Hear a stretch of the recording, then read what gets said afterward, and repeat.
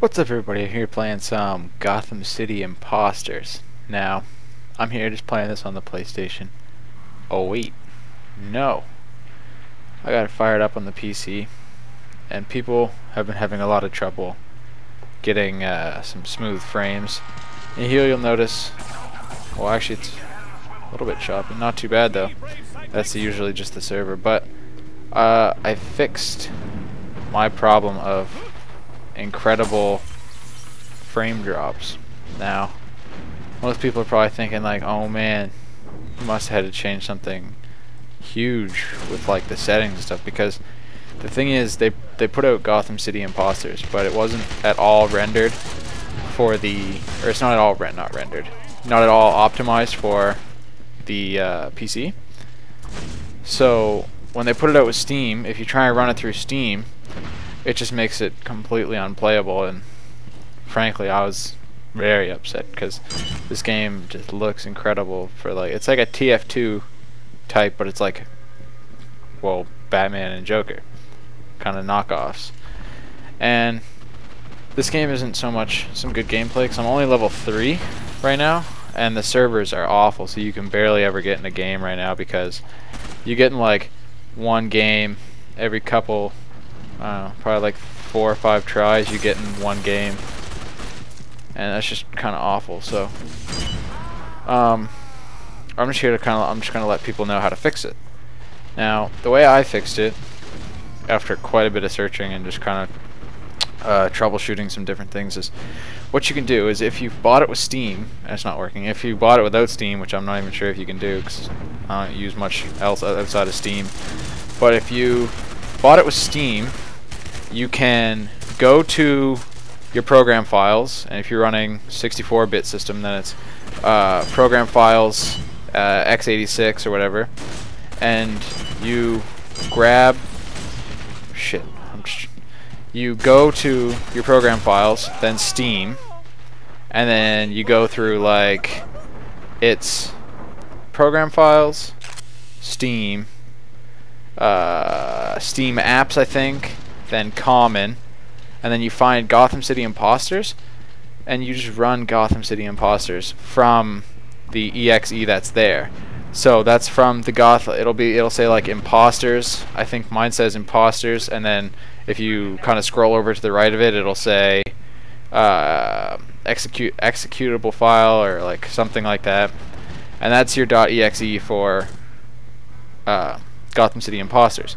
And if you run it without Steam, you'll be able to play like this. And I've got everything on high, and I'm obviously running fraps right now, so my frames are a little bit, I'm dropping like 1 or 2 every here and there, but like, I was so upset that this game wasn't going to work, and I was thinking I was going to have to wait like a month for some support to get out, because it's not like it's Modern Warfare 3 and they're just going to jump on the problem and try and fix it, because they've already got it out for Xbox and PS3, right? So they're not like going bankrupt or anything off of this. So yeah, that's, if you want, you can try that. And I see that there's another fix, but it's not a permanent fix, so I'm not even going to try and give this, but this is permanent. And then if you go to the exe file and just make a shortcut on your desktop, you can use the you can use it instead of going into Steam and hitting the and running it out of Steam. Just run it off of your desktop shortcut, and yeah, that should make it work for you, because people were saying like, oh my god, my computer can't run this game, what does it take to run and stuff. It's not a very demanding game. Well, it is like TF2 kind of demanding, but like everybody's computer, that if you can run, because I was playing like Battlefield 3 and I was like, what the hell, why can't I run freaking Gotham City Imposters? So I did a bit of searching and found this. So this isn't really a gameplay, I'm just letting you guys, what the hell was that? What is that thing? Do you guys see that? But anyway, that was kind of, aha, invisible person. But yeah, that's the fix, and I'll post it in the description. And there, and you guys can try that out. And if not, I guess just wait for the update would be my best guess. I don't really know any of the other ways that are permanent anyway. I know some temporary fixes, but they're like crazy fixes. You have to like go every single time to fix it, and like do it every time before you run the game. So I figure I'll just post this one. Yeah, this is just me kind of sucking it up, letting people know how to win, or how to win. Wow, how to get your game running with playable frames. Now I'm just gonna kind of play it out. I think there's only like a minute or two left in the game, or some such nonsense. But yeah, this game, now that I've actually started to play it, it's incredible.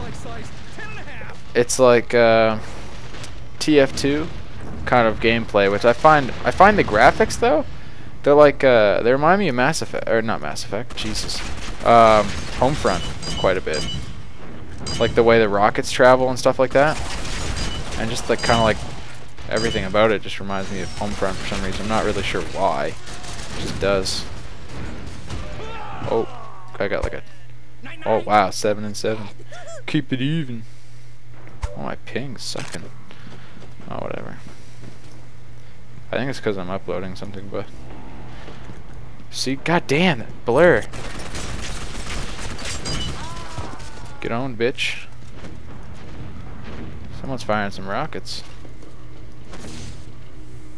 Oh, but see that, like frame drops like that and things, those are their servers, because right now they don't even have it so that you can join games that are like mid-game. You have to actually start from the beginning. Oh, I'm getting a bunch of frame drops now. But yeah, this game is incredible. I love it. Lots of fun. I want to get hopefully a lot more people will play it, because, or well, I hope more people get it after the update that comes out, when you can actually join games like mid-game and stuff. Holy shit. We win. Who's laughing now? Ask clowns. Interesting saying. So yeah, I'll post this in the description, let you guys know. And yeah, hope you have fun playing Gotham.